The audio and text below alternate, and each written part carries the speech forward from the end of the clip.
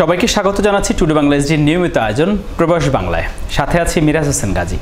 মালয়েশিয়ার শ্রমবাজার নিয়ে একটি পোস্ট দেওয়া হয়েছিল টুডে বাংলা এসডিতে। আপনাদের কি জানার বিষয় আছে আমরা দেখেছি 350-রও বেশি মানুষ আপনারা প্রশ্ন করেছেন সেখানে। তবে সেখানে দেখেছি যে অধিকাংশ মানুষ ঘুরে ফিরে সাধারণত 4টি বিষয় আপনারা প্রশ্ন করেছেন। সেই 4টি বিষয় নিয়ে আমরা চেষ্টা করেছি সংশ্লিষ্ট কর্তৃপক্ষের সাথে কথা বলে সেই উত্তরগুলো দেওয়ার জন্য চেষ্টা করছি। কলিং ভিসা কবে চালু হবে মালয়েশিয়ার শ্রমবাজারে, 1 নম্বর। 2 নম্বর হচ্ছে জুলাই মাসে যেই ভিসাটি চালু হওয়ার কথা শোনা যাচ্ছে সেটি আসলে কি ভিসা, কবে চালু হবে। 3 নম্বর হচ্ছে অবৈধ শ্রমিকদের বৈধতা দেয়া হবে কিনা, এবং 4 নম্বর হচ্ছে রিহায়ারিং কর্মসূচিতে যারা নিবন্ধিত হয়েছিলেন তাদের ভিসা দেয়া হবে কিনা। এই 4টি বিষয় নিয়ে বিস্তারিত তুলে ধরব এই পর্বে। মালয়েশিয়া প্রসঙ্গে আলোচনার আগে জানাতে চাই টুডে বাংলা এসডি এর মধ্যে আপনাদের ব্যাপক আস্থা অর্জন করেছে। প্রবাসীদের খবর ছাড়াও ট্রাভেল শো, হজের তথ্য এবং বিনোদনের নানা রকম কন্টেন্ট কিন্তু পাচ্ছেন টুডে বাংলা এসডিতে। সামনের দিনে বিনোদনের আপনাদের জন্য বিনোদনের আরও অনেক উপাদান যুক্ত হচ্ছে।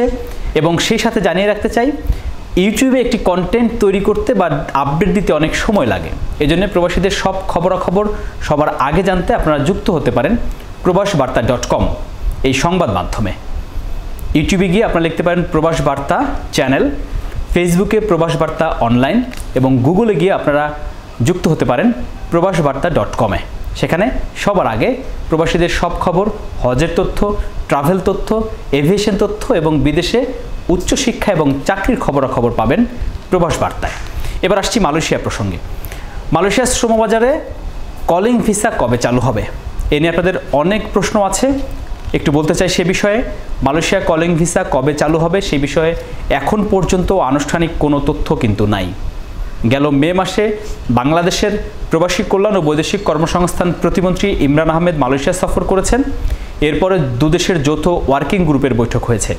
এই 2 বৈঠকেরই আপডেট হচ্ছে মালয়েশিয়া কলিং ভিসা কবে চালু হবে সে বিষয়েটি নির্ভর করছে মালয়েশিয়া মন্ত্রিসভার ওপর।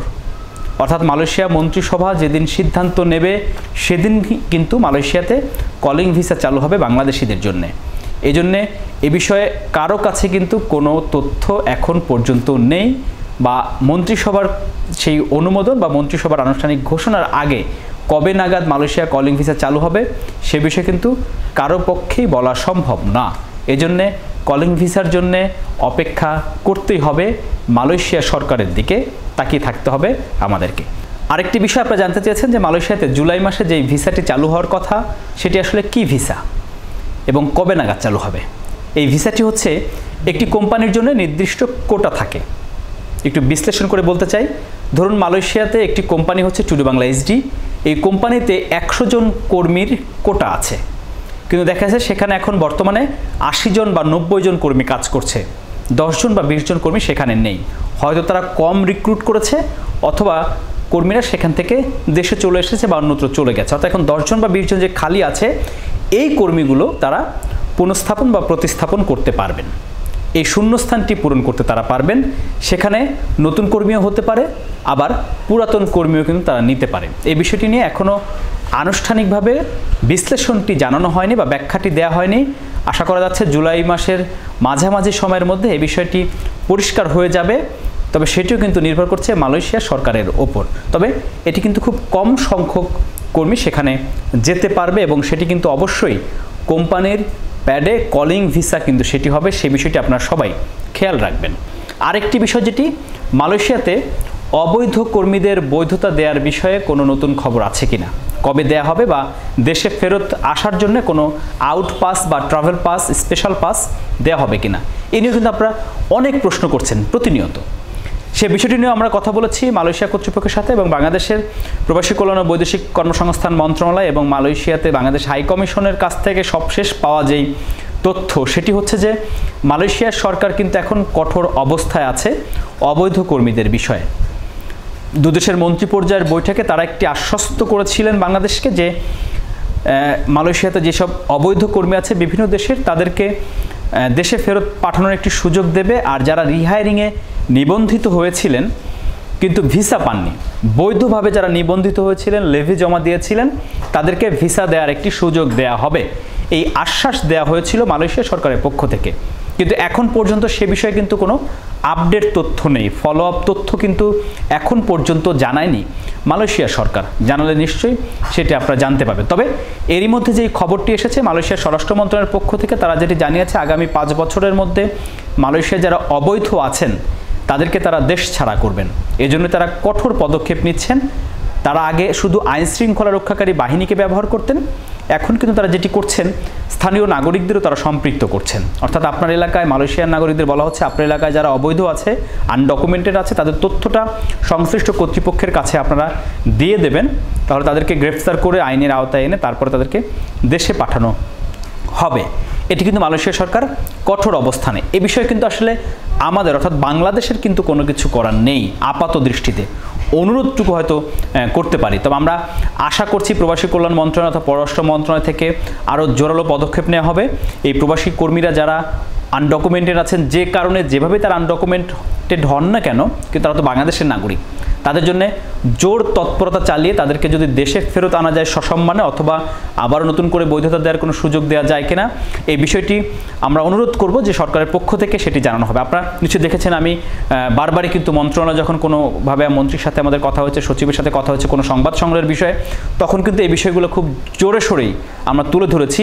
মালয়েশিয়া এই অবৈধ শ্রমিকদের বিষয়, অবৈধ কর্মীদের বিষয় টুডে বাংলা এইচডি চ্যানেলে ঢুকলে আপনারা কিন্তু মালয়েশিয়া যেই প্লেলিস্টটা আছে সেখানে গেলে এই বিষয়ে আপনারা কিন্তু অনেক দেখতে পারেন, অনেক কন্টেন্ট কিন্তু সেখানে আছে, অনেক প্রতিবেদন সেখানে আছে, যেগুলো আসলে আপডেট তথ্যগুলো সেখানে কিন্তু দেওয়া আছে। বা মন্ত্রণালয় বারবারই কিন্তু আমরা বলেছিলাম যে এই বিষয়ে আপনারা একটু সোচ্চার হন, সজাগ হন, কিন্তু আসলে এখন পর্যন্ত সেই বিষয়ে কোনো আপডেট কিন্তু নেই। আরেকটি বিষয় আপনারা জানতে চান যে রিহায়ারিংয়ে যারা নিবন্ধিত হয়েছিলেন তাদেরকে ভিসা দেওয়া হবে কিনা। মালয়েশিয়া সরকার বাংলাদেশের কাছে যেই প্রতিশ্রুতিটি দিয়েছিল সেটি হচ্ছে যে যারা নিবন্ধিত হয়েছিলেন রিহায়ারিং কর্মসূচিতে বৈধভাবে কিন্তু ভিসা পাননি, হয়তো তারা প্রতারিত হয়েছেন বা বিভিন্নভাবে ভিসা পাননি, তাদের যদি নিবন্ধনের বৈধ কাগজপত্র থাকে, লেভি জমা দেওয়া থাকে বৈধভাবে সঠিকভাবে, তাহলে তাদেরকে ভিসা দেয়া হতে পারে। সেই সুযোগটি মালয়েশিয়া সরকার দেবে, এটি কিন্তু তারা আশ্বাস দিয়েছিল, কিন্তু সেটি কবে দেবে সেটি কিন্তু এখনও পরিষ্কার নয়। তবে মালয়েশিয়া সরকারের এখন যেই কঠোর অবস্থান, তাতে করে সন্দেহ কিন্তু বাড়ছে যে আসলেই সেটি দেবে কিনা বা কবে নাগাদ দিতে পারে। আপনারা যে 4টি প্রশ্ন বেশি জানতে চেয়েছিলেন সেগুলো নিয়ে এতক্ষণ বিস্তারিত আলোচনা করার চেষ্টা করেছি। সংশ্লিষ্ট দপ্তরের সাথে কথা বলে এই তথ্যটুকুই আসলে পেয়েছি, সেটিও কিন্তু আপনাদেরকে দেওয়ার চেষ্টা করছিলাম এতক্ষণ। তবে যাবার আগে বলছি যে প্রবাসে যে দেশে যেখানে থাকেন না কেন, আপনার সে দেশের আইন কানুন মেনে চলবেন। কোম্পানি যদি আপনাদেরকে কাজ না দেয়, বেতন না দেয়, আপনারা দয়া করে সেগুলো লিখিতভাবে আমাদের হাই কমিশনে জানাবেন, মন্ত্রণালয়ে জানাবেন, প্রয়োজনে আমাদের কাছে জানাবেন। সেটি একটি লিখিত আকারে, অভিযোগ আকারে। সম্প্রতি আপনারা দেখেছেন প্রবাসী কল্যাণ ও বৈদেশিক কর্মসংস্থান প্রতিমন্ত্রীর কাছে একটি মালয়েশিয়া শ্রমিকদের যেই দুর্ভোগ, সেখানে অনেকেই কলিং ভিসায় গিয়ে প্রতারিত হয়েছেন, সেই বিষয়টি নিয়ে আমরা জোরালোভাবে তার কাছে দাবি করেছিলাম, প্রশ্ন করেছিলাম। তিনি যেটি বলেছেন আপনারা সেটি দেখেছেন টুডে বাংলা এইচডিতে এরই মধ্যে, বা বাংলাভিশনের খবরও দেখেছেন, প্রবাস বার্তার ফেসবুক পেজ এবং আপনারা পোর্টালে দেখেছেন, ওয়েবসাইটে দেখেছেন যে তিনি বলেছেন যে লিখিত অভিযোগ দেওয়ার জন্য, আমাদেরকে বলেছেন লিখিত অভিযোগ দেওয়ার জন্য, যদি আমরা খবরের মানুষ খবরটা তাদের কাছে পৌঁছানোর দায়িত্বটা আমরা নিতে পারি। তারপর আমরা চেষ্টা করব আপনাদের যেই অভিযোগগুলো থাকে, সমস্যাগুলো থাকে, সেগুলো যদি আমাদেরকে ইমেইলে আপনারা লিখিতভাবে জানান, আমরা সেটি মন্ত্রণালয়ে পৌঁছে দেওয়ার চেষ্টা করব। মন্ত্রী এবং সচিব বরাবর আপনারা সেই অভিযোগগুলো করবেন, দরখাস্ত আকারে সেটি পাঠাবেন, সমস্যাগুলো বিস্তারিত তুলে ধরবেন। আমরা চেষ্টা করব সেই বিষয়গুলো সংশ্লিষ্ট দপ্তরে পৌঁছে দেওয়ার জন্য। তবে আবারও বলছি, কেউ ওই দেশের আইন কানুন অমান্য করবেন না। আপনি কষ্ট করলেও অবৈধ হবেন না, আইনের চোখে অপরাধী হবেন না।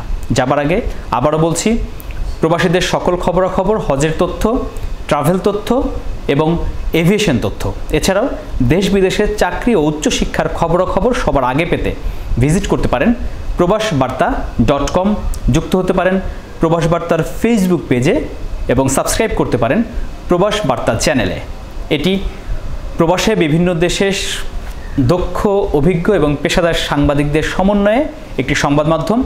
বাংলাদেশ থেকে আমি যুক্ত আছি এই সংবাদ মাধ্যমের সাথে, যুক্ত হতে পারেন আপনিও যে কোনোভাবে আমাদেরকে তথ্য দিয়ে। সবাই ভালো থাকবেন, সুস্থ থাকবেন, নিরাপদে থাকবেন। আল্লাহ হাফেজ।